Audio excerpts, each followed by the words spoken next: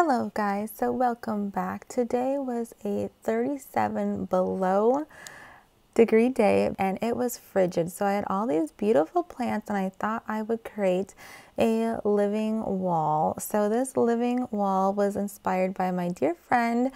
She has a YouTube channel called Dig Plant Water Repeat. Her name is Janie. Look how gorgeous she is. So she has the most beautiful living wall in her bedroom I've ever seen. It is absolutely gorgeous and it inspired me so much to make my own. So I have this heartleaf philodendron that I actually got from Target. So Target had some great plants and I'll leave the video linked down below that I did. But I actually got a few plants from Target. This one here, and then also this golden pothos, which is gorgeous, and that's going somewhere else. And then I have this lemon lime philodendron. Now it's seen better days. I got it from Plantarina and the box actually froze. My fault, shouldn't have ordered it in the middle of winter. So plants suffered. I actually lost 3 of the plants that I ordered, and this one is coming back. It has some new growth, but still struggling a little bit. And then I got this Philodendron Brazil. Now this one is my favorite that I am putting up out of all of them. And I just love how the light green matches and then the darker green of the outer leaves match. And I think they just go together so well. So I'm actually going to be potting them up into these pots. I actually got these pots from my Christmas poinsettias. Now I know you should wash out new pots, but not gonna lie, I did not do that. So don't come after me for that. I know you should wash them, I just didn't.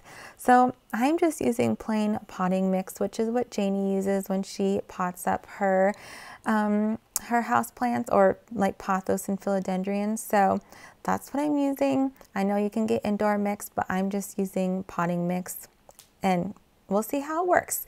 So I was gonna pot up this first lemon lime philodendron and I realized that I could actually just slip the brown pot right inside the black pot and then slip that right inside the white cover pots. I did go back later and actually pot it up, but spur of the moment I was like, oh, I'll save some dirt. But I did go back later and pot it up correctly. So here I am just potting up the Brazil, and oh, look how gorgeous that is. I actually got that one from Plantarina as well, but it was in the middle of the box, so that one didn't freeze as bad as the other ones. And then next is this heart leaf, and look how cute that terracotta pot is. I wish so bad I could have kept it in this pot, but it just didn't work for how I'm going to be mounting it on the wall. And then I also needed some light plastic pots because I didn't have a stud that I will be drilling into, so I thought light plastic ones would be better than heavy ceramic or terracotta pots. So, oh, but that was such a cute pot. Here I am just potting it up, and then I have my little man join me. He woke up from his nap, so he's such a good helper, just helping me. And here I am repotting up that first lemon lime philodendron because I thought, you know, I just thought it would be better just to pot it up now. And then once these are all potted up, I just gave them a nice drink of water to kind of settle the soil. And oh, that sight right there just makes me so excited. Here I am in the bathroom. There is just a random door right there. I'm remodeling the house and I'm going to be painting that door, but it's just chilling out in the meantime. So I started by measuring the length of the wall and then finding the middle. And I contacted Janie and she said she spaced her plants 9.5 inches apart. So that is exactly what I'm doing.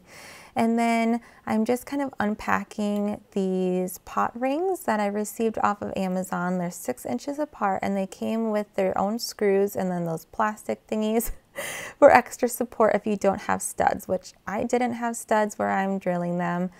So I used those. So I'm just hanging the rings up kind of to tell or see how high I want them. And then once I have kind of a rough estimate, I'm actually using the changing table. as a guide so I can get it straight across. And I will be moving this changing table for my baby to his own room here shortly, just with the remodel. Everything's in weird spots right now. So I just hold up the ring where I made the marks, and I'm just kind of marking where I will be putting the screws. All 3 spots I marked, and then I don't have a stud where I'm drilling, so I'm just drilling a pilot hole. I think that's what it's called. You guys, I may not know the correct terms, but I am remodeling my house by myself, so I know a little bit. And I should have found a hammer, but I'm just using my drill to pound in those little plastic pieces. And that will just help keep it more sturdy since I don't have a stud. And then I am just screwing in the plant rings. I will link these rings down below. I think you could get them in either 6-inch or 8-inch, and I chose the 6-inch. And then it is time to add the pots.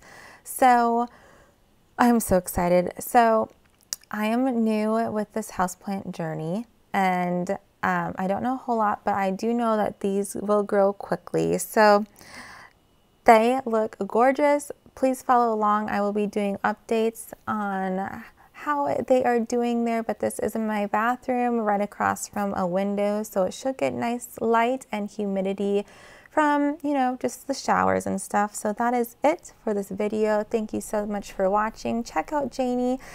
I will see you next time, and I hope you have a great day. Bye.